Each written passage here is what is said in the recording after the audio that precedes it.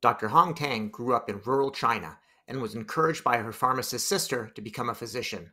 Both of her parents died from cancer, and they had avoided chemotherapy because they feared the side effects. As co-founder of OnQuality, she's developing targeted cancer supportive therapy to address the root causes of oncology treatment side effects rather than just treating the symptoms. Oncologists are supportive, and the more enlightened pharma companies understand the potential to improve adherence and outcomes. I'm David Williams, host of the Health Biz podcast and president of Health Business Group, a strategy consulting firm that helps companies like OnQuality develop robust growth plans.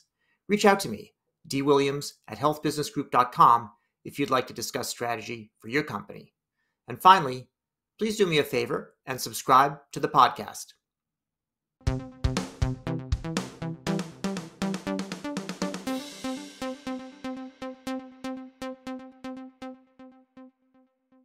So, Dr. Tang, CMO and co-founder of OnQuality Pharmaceuticals, welcome to the Health Biz podcast. Yes, it's my pleasure. Thank you. We're going to talk about OnQuality a little bit later, but first I want to hear the story about how you got to this point. In particular, I'd love to hear about your upbringing. Where did you grow up? What was it like? Any big influences early on? Sure. Yeah. I grew up in rural China, actually. It was a very interesting time. China gone through quite a few stages of changes. I had good memories of my childhood, even though we lived a very simple life. I grew up in a farm, and my father was the head of the village. His leadership and strategic thinking actually impacted me. Even though early on I didn't realize that, but later I can trace back a lot of the ways of my thinking share similarity with his. I have 3 brothers and 1 sister, and I am the youngest of the 5. When I was young, my mother was not in good health. I learned early on that I needed to live a life caring for others. Getting into medicine is a natural outcome of these early influences. That's very interesting. And, medicine is one thing, and I think people know about being a doctor. Did you know early on about specializing and about whether oncology was something specifically of interest, or how did you? Yeah, early on, I don't think I really know what I wanted to be. When I was in high school, I really liked physics. I wanted to get into electronics. So as I mentioned, my mother was not in good health, so I used to take care of her. And my sister was a pharmacist who advised me to get into medicine. So I eventually decided to study medicine. And how I get into oncology, I am an internist by training. I'm board certified in the US in internal medicine. I was initially working in drug development for infectious diseases. Later, I moved to oncology due to the fact that both my parents died of cancer. Both of them received surgery, but not chemotherapy because of the concern of the severe side effects. Their experience prompted me to work in oncology and oncology supportive care. So how was the move from clinical care to moving into the pharmaceutical industry? Was that something that you had considered for a long while, or how did that come about? Yeah, I always like research. Even when I was practicing medicine, taking care of patients, I was involved in conducting clinical trials. Later on, I decided to go full-time doing research. I joined the National Institute of Health, NIH, as a medical officer. There, I oversee various research programs, including clinical trials in Bethesda, Maryland. I could have worked in NIH until I retire. However, I needed to move to New Jersey for the benefit of the family, which was a catalyst for me to join pharmaceutical company. As you know, there are quite a few pharmaceutical companies in New Jersey.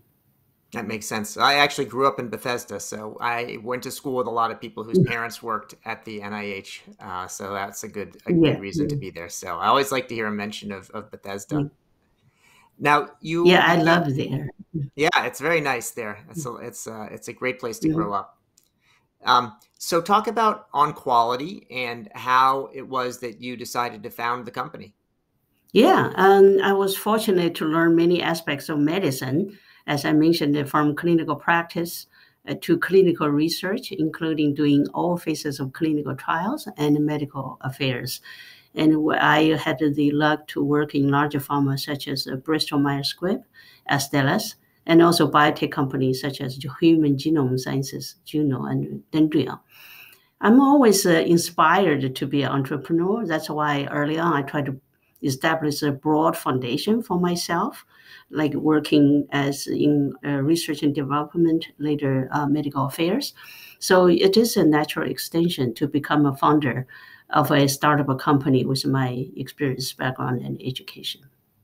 You mentioned before your parents, unfortunate experience with cancer, and that they hadn't had chemotherapy because partly having to do with concern about side effects. Now, I noticed that on Quality, what you're developing is targeted cancer supportive therapy, and I have a feeling that has something to do with being supportive of some of the challenging treatments like chemotherapy. What does it mean, targeted cancer supportive therapy?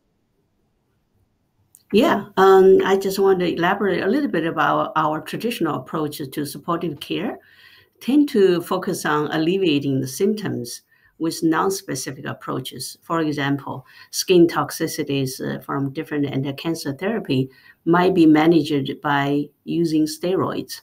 So they're not necessarily focused on what the reason causes the skin toxicity, but just any skin rash or any skin toxin being managed similarly. So our approach to cancer supportive care is different. We target the pathway that causes the side effects at a specific locations. So we are more specific to the cause and the location of the toxicity. So that's why the name targeted cancer supportive therapy.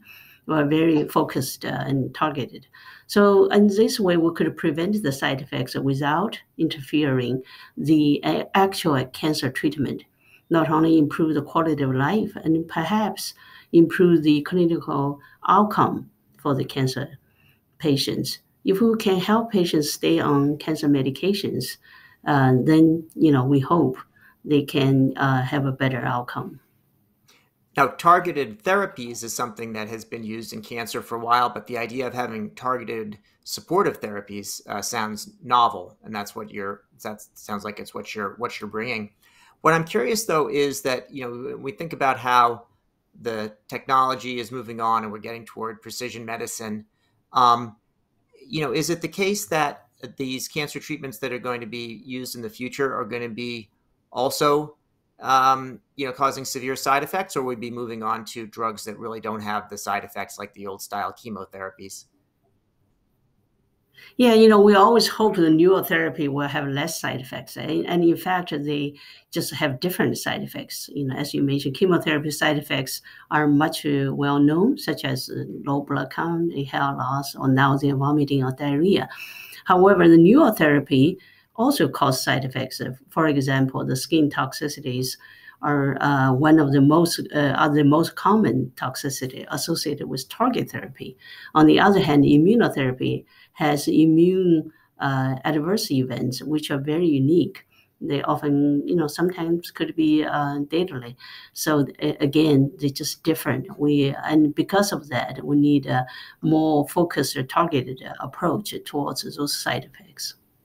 Now, cancer, as I don't need to tell you, is more than one disease, many, many different things that are going on there. And I'm assuming, therefore, that when you're targeting the side effects of the different treatments, you have to decide where you're focusing. And I'm wondering, what are the areas that you're focusing on initially, and how did you choose those areas? Yeah, very good question. As I mentioned earlier, skin toxicity is one of the most common side effects related to cancer therapy. So we're focusing on the skin toxicity that have no regulatory approval treatment. So because of that, we select based on the unmet need. For example, we choose VEGF receptor inhibitors, induce a hand-foot skin reaction. And so our lead compound in clinical trial is addressing that issue. Other target, including EGF receptor inhibitor-induced skin rash or capecitabine-induced hand-foot syndrome. All those have no regulatory approved drug for it. And so that's where we are focusing on. And those drugs are very commonly used for very common cancers such as lung cancer, colon cancer, breast cancer, kidney cancer, or thyroid cancer. So definitely, those are huge unmet need out there.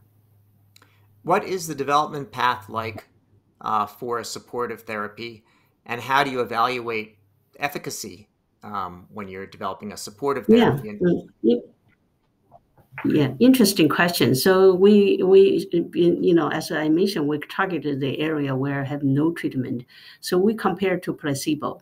We compare our compound with placebo, then look at whether we could reduce the side effects compared to placebo, and while patients continue to take their anti-cancer medicine. Because that is our goal, is if they take their cancer medicine, maybe their clinical outcome will be better. But at the same time, we don't want them to suffer that much. So that's how we compare. We compare our compound versus placebo in reducing the severity of the toxicity. And how much of a factor is the patient's adherence to the main therapy? In other words, you're helping with the side effects, which presumably will help the patient, not just their ease, but the adherence perhaps to their medication, main medication for cancer, and maybe should help their outcome, assuming that works well. Does that factor in, or is that Yeah, just sort of secondary concern? that factor in. Actually, we one of the outcome we measure is how long patient can stay on their anti-cancer medicine. So we look at that and maybe even potentially look at some of the cancer outcome in the future. Now, the company, I think, was started in China, but has expanded to the US. What has that been like, and how did you decide on the US as the place to expand as opposed to, let's say, some other part of Asia or Europe? Yeah, and that could be because I am, being in the United States and we Sure. have our founder in China, but it has been all along being positioned as a global company. And we feel medicine should not have border, and the new medication should benefit as many patients as possible. So that's why we established the China-US entity very early on in very close time frame. However, even this year, we also established our presence in Australia, and we want to take advantage of the policy that Australia has in encouraging clinical trials. So we definitely want to do some early clinical trials there. Yeah, I think it's interesting when you start a company that's already global in its outlook. It makes for some good planning, and it gets more complicated at first, but I think is useful. So Yes. help me understand kind of the commercial aspect of the business. So what is business development like? Or do you work? How does a pharma company that's making a cancer treatment, how do they fit in to your plans? Are you working together, or is it just two completely separate entities? What's the approach there? Well, our goal is to allow patients to stay on cancer therapy, right? Obviously, this would be a good way to partner with those companies who are making anti-cancer medications. And we want to generate the data. Then once we have the data, we may initiate a conversation with those companies to see whether there is any collaboration and synergy. And are there any are there any example companies that you can talk about that you'd be approaching, or can you just say how did those companies think about supportive therapies? Do they even think about them? Is it a negative to people when they hear that somebody might want a supportive therapy to go with them? Does it somehow make it seem like it's more toxic? Yeah, it's interesting. Yeah, you mentioned something very interesting because we do hear some companies say, well, if we don't talk about it, hopefully people don't know about it, right? Yeah. So, but we do know some company, especially some immunotherapy company, they are actively seeking a company who can address the side effects. So I guess it's just different company have a different view on it. But once you have data, it's difficult to hide, right? So Yeah. if we have data say, hey, this drug causes this problem, now we can address it. So it's difficult to hide. So we hope not all the company view that way. So we will Yeah. see once we have the data. I think that, looking a little bit further ahead, if a supportive therapy is on the market, for one drug compared to another, it should influence the prescribing decision, especially if the oncologist wants to make sure the patient can stay on the therapy. So I think it will work out well once you get there. I know there's a few hurdles to jump between now and then. Yes. Yeah, so with some oncologists, they are very much welcome any innovative solutions in this field. I just know this because there's some amazing medications out there, for immune therapy in particular. But if people can't stay on them, then it won't get helped by them. So this sounds great. Well, let me just ask you a final question about any reading that you've had a chance to do recently. Is any books that you would recommend, or anything you recommend that we avoid? Yeah, I would say recently I read a book by Mae Musk, Elon Musk's mother, Yeah. called A Woman Makes a Plan. I really enjoyed the reading because her tenacity as a single mother, raising 3 kids, Yeah. and also working as a supermodel and a dietitian. Even at the age of 71, her modeling career is still flourishing. I think that's definitely it's a good example for me, to be persistent, to keep on moving forward, right? And I do feel her advice say you can, whatever the choice you make and the effort you put in can be paid off later on. I think it is very, very true. And if any book I really like to recommend it, I really liked the tipping point, how little things can make a big difference. I read it many years ago, but even to this day, I feel still has an impact on me. The notion that you need to be passionate about what you do and be persistent to reach the tipping point to bring real change. I think that really resonates with me. Oh, that sounds terrific. Well, I appreciate those recommendations. Mhm. And one reason I appreciate them is that we tend to get a lot of repeat recommendations here. And that's the first time I've heard either one of those books recommended. So thank you for that. Oh, okay, good to know that. Good. So more broadly, Dr. Hong Tang, Chief Medical Officer and co-founder of OnQuality Pharmaceuticals, thanks for spending time with me today on the Health Biz podcast to talk about your personal journey and the role of cancer supportive therapy in oncology treatment.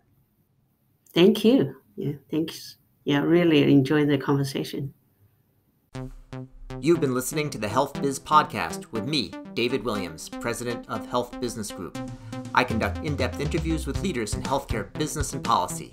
If you like what you hear, go ahead and subscribe on your favorite service. While you're at it, go ahead and subscribe on your second and third favorite services as well. There's more good stuff to come, and you won't want to miss an episode. If your organization is seeking strategy consulting services in healthcare, check out our website, healthbusinessgroup.com.